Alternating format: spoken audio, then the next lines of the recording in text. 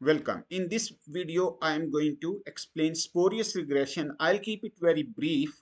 You can read the whole blog on spurious regression. The link I have shared here, that is spurious regression, and you will see Singaporean consumption, Singaporean income, both are non-stationary, then South African income and how it's related with Singaporean consumption. These are meaningless results. So you can see all data codes are available here.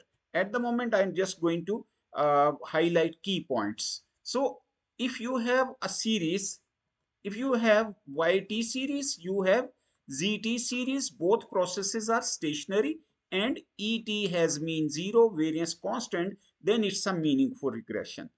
Granger and Newbold in 1974 explained that if series is non-stationary and even very high R square, very significant T statistics will result into something which has no economic meaning, without any economic meaning. Such regression will look very good on paper, but it is spurious. This has no nothing to do with actual story. So if both variables, case 1, there are 4 cases I am going to discuss. Case 1, when YT and ZT both are stationary, regression makes sense if Y and X are related, and theory X also tells us so.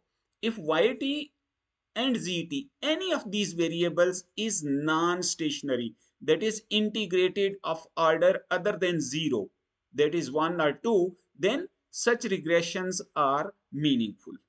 Case 3 is that when YT and ZT are integrated of the same order and residuals as a stochastic trend. Stochastic trend means residuals are non-stationary.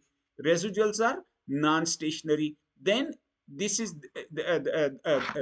these results have basically no meaning. In this case, it is a spurious relationship.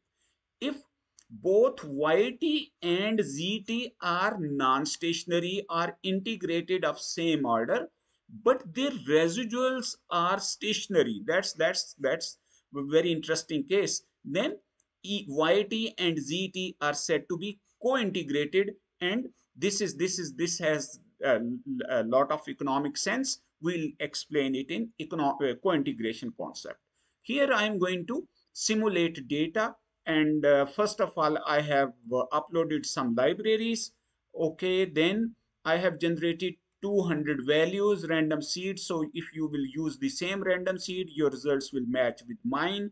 We have X series, and we have basically ignored first 49 observations, you may say, or I should have started actually from 51, first 50 observations. So to overcome initial value effect, so we have now X series and Y series. When we see, both series seems non-stationary. Both series seems non-stationary. How Y, when we regress Y on X, what's the case? When we regress Y on X, we have high T statistics value. We have very high T statistics value, and we have this is very significant value. P value is very small, and you can see that R statistics is also square is also very high. R square is also very high, 0.70. So results seems you see T statistics and R square indicate that it may be a good fit, but when we see the residuals show autocorrelation. These residuals are clearly showing pattern. When we see, these residuals are not random. So these residuals are not random. Random residuals are like this, that positive, negative, positive, without any pattern. So you can plot stationary series, or you can see my previous videos where I have explained stationary series or non-autocorrelated series. So it means these residuals indicate that despite high R square, Y and X has has spurious relationship. And if you have some residual panel, this also indicates that residuals are not well behaved, and even on tails, this indicates non-normal distribution, and these residuals are clearly indicating there is strong high autocorrelation among these residuals.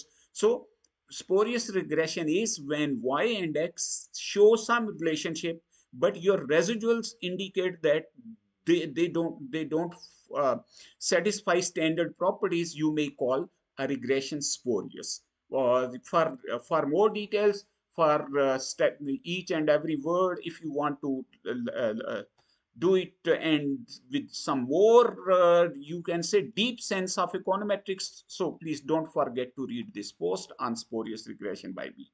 Thank you for watching. Take care.